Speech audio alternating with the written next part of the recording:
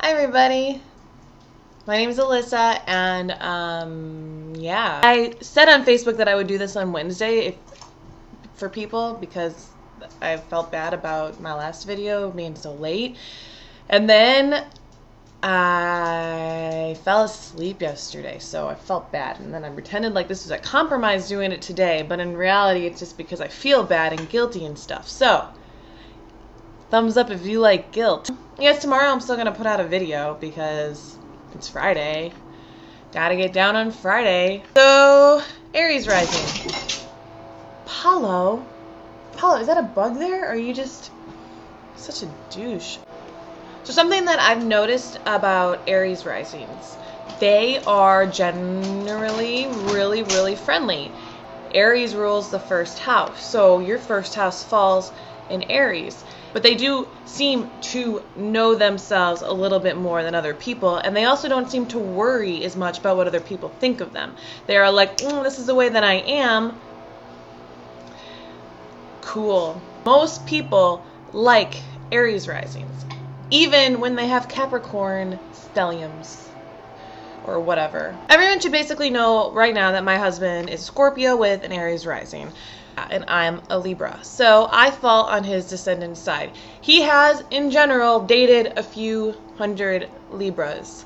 And when we're watching, like, say we're watching the TV or something, or like a movie, and he'll be like, wow, that girl's really pretty. I always get really jealous, and I look up at, like, IMDb, and I always find out that that girl is a Libra. Aries people, in general, are going to be attracted to Libras because it is on their descendant side, but also because of Libra being on their other side, they see people as they're all Libras, and they see people as flaky, wishy-washy, indecisive. They don't like that because an Aries rising itself is going to be very decisive, very opinionated, and do things on their own.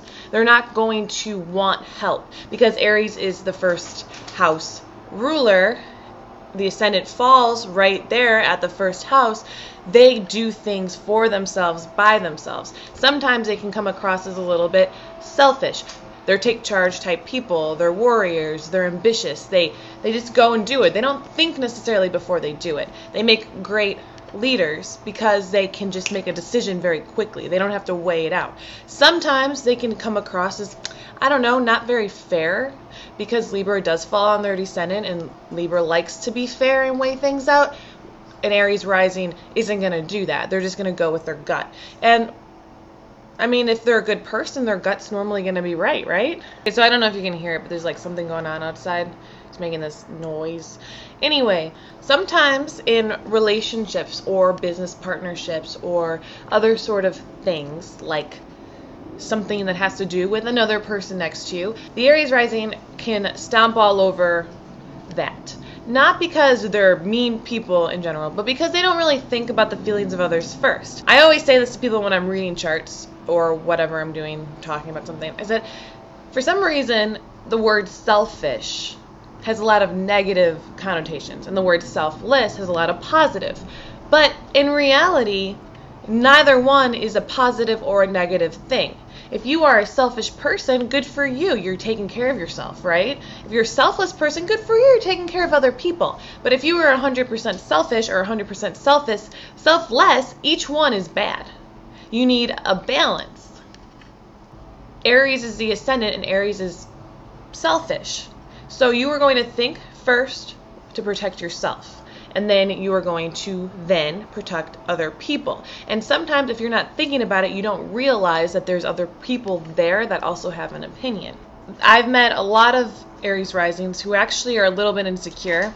They come across as cocky, but as your persona, you interject this feeling that you know about yourself, that you are yourself.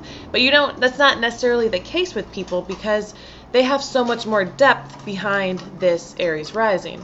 Now, an Aries rising is going to be picked for promotions, is going to be looked at like they know what they're talking about. They're going to be able to work in a fast-paced environment. Doesn't necessarily mean that that person is fast-paced. Doesn't necessarily mean that person is a take-charge kind of person. At first, yes, in that work situation, they can rise to the occasion. They know exactly what to do. They can even manipulate a little bit. I would say you're like a work hard play hard type person. You're going to make that money so that you can have fun. Because, I mean, Aries, if anything, is fun. Aries wants to have fun. Aries wants to be pleasure as well as it wants work, because Aries is Mars. Aries is fiery and exciting.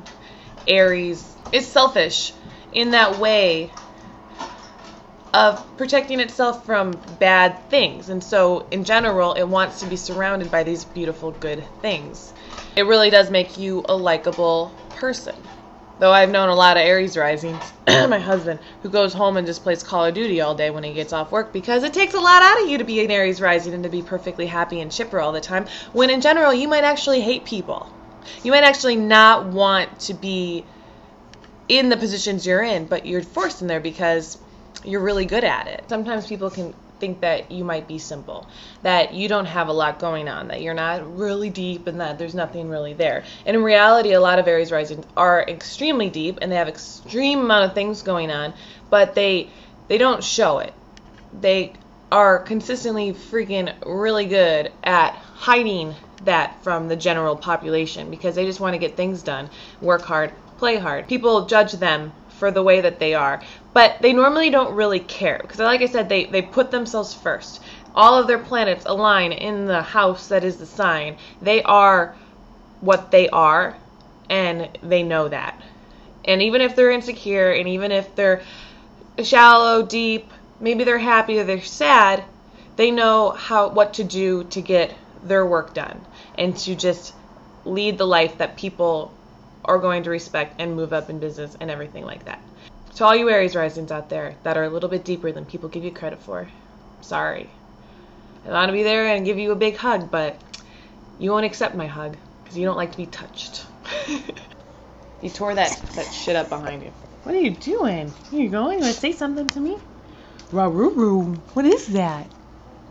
Look at Apollo. What are you doing down there? Yeah? I'm going to talk to this thingy? Say, please subscribe to my channel. Look at your stupid beard. Want to squeak your toy? Want to lick your balls? My name's Alyssa.